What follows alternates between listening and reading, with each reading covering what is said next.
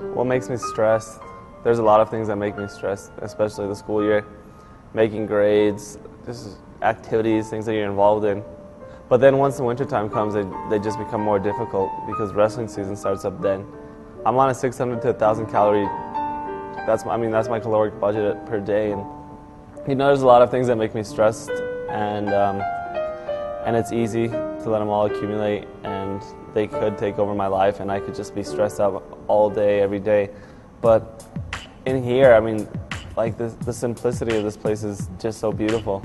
I come in the weight room to relieve stress. I put the weight on the rack, do your first set, do your second set, do your third set.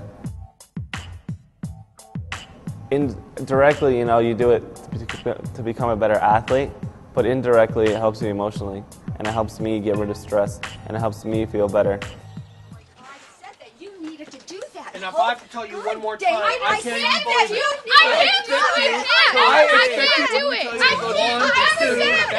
And I expect you because you are not going to make it in your car. I expect you. I can't do it. What do we do with you? For crying out loud, Hope. Come on.